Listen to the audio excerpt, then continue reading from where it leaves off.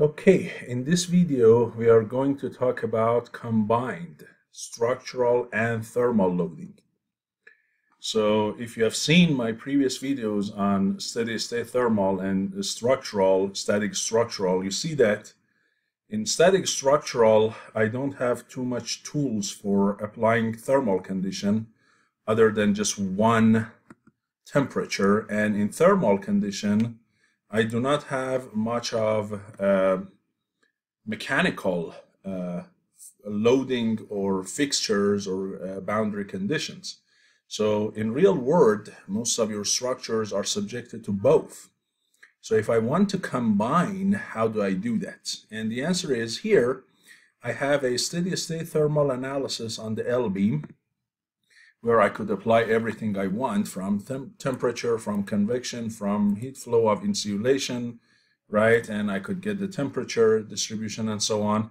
So now on the top of that, I want to add some fixtures, the two ends of it, and I want to apply some physical load as well. So what is going to be the total result?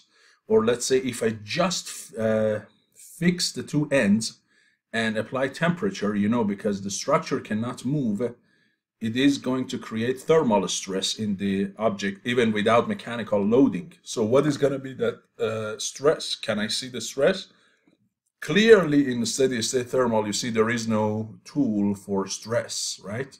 So how can I do that? This is the way. So here is my steady-state thermal, and now I grab my static structural, and instead of just dropping it here and making it independent from this thermal, this is what I do. I bring it, and then if I just put it on the first three before I release my mouse, if I bring my mouse over the first three, it means what? It means the structural is going to share the geometry, the engineering data, and the model of what? Of the thermal. If I bring it over also to the solution, means the results of the solution of thermal is going to be affecting the result of the structural, which is what I want. I want to combine. I don't want two independent ones.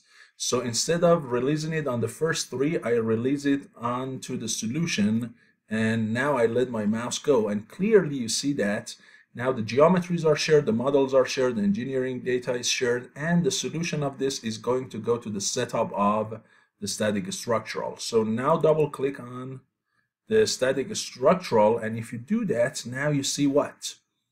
In my tree, not only I have the steady-state thermal, I also have a static structural. So now I can go ahead and insert, let's say, two fixed geometries at this end and the other end, right? So I apply them, and that's enough for me to create a thermal stress in the mechanical object, right? Because the object cannot move. So if I want, I can go here and say insert for me stress equivalent, and also create for me the total deformation. And now I can solve for static structural, which is affected by the thermal.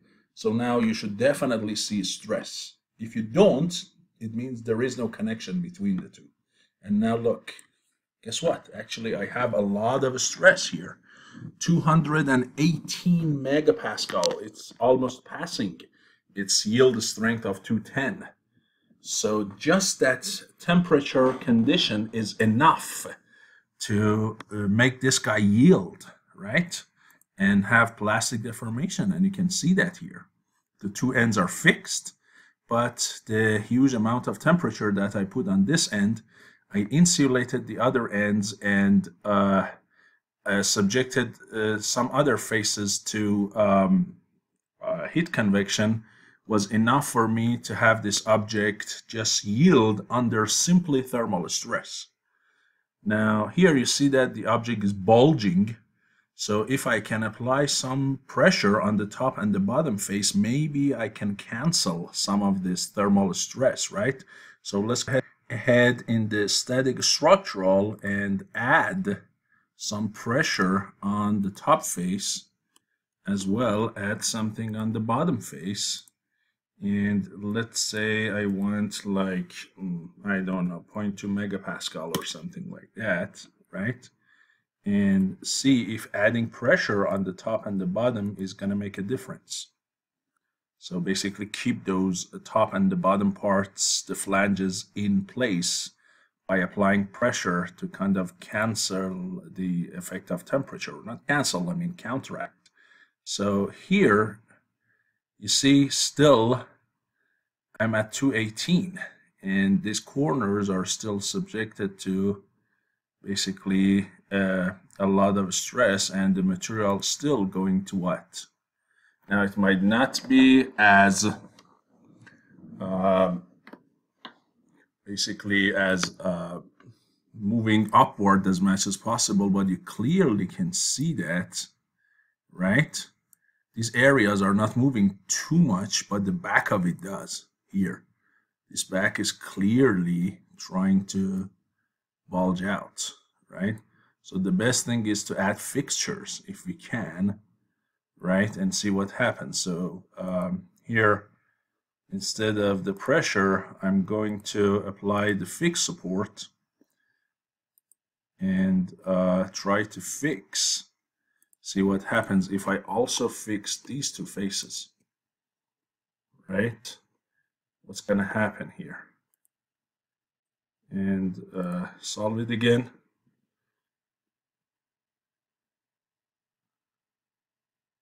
And look at the stress now. It is a little bit better. It's 193, but the back of it is bulging big time. Look at that. See, because the back can bulge, right? You have fixed so many faces and you have a lot of temperature gradients, so now the back is bulging. So ideally you want to what? You want to go to here and then apply to that face as well. And let me one more time solve it, see what happens, right? Try to fix that area as well. And now the front is bulging, of course, because this area has the room to basically expand. What I'm doing right now is I added a fixed support here separately, and I added another fixed support here separately. And I want to measure how much force is applied to this back plate or this front plate as a result of trying to keep the structure fixed due to, although I have a lot of temperature gradients applied. So I fix those, and what I will do is go to the solution, insert, go to the probe, and I want the force reaction at the boundary condition 3, which is this back here, right? And I solve for it, and here, if I look at the force reaction, you see that the force reaction is actually big. You look at this force is 7.17 million Newton. The Y force is not negligible, negative 18,000, and the Z force is almost 0, right? So yeah, that is a lot of force, and this is what you can see that is ruining this material here, right? As you can see from the side view, that is, of course, this is not true scale. If you go true scale, it's not going to be that bad, but clearly you're going to have a lot of stress, right, in these areas, in these corners that are not limited in terms of fixture or anything, and they can go internally up to 192, which is close to the yield.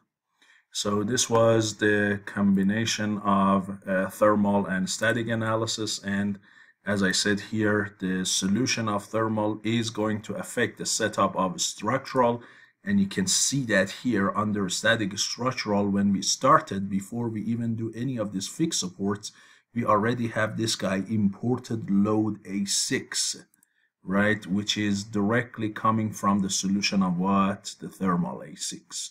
So this imported load clearly would tell you that there is thermal loading on this, and because of fixture, it is going to have what? Structural stress, even if we don't apply any force or anything. So hopefully this video was useful to you. I will see you in my next video. Thanks.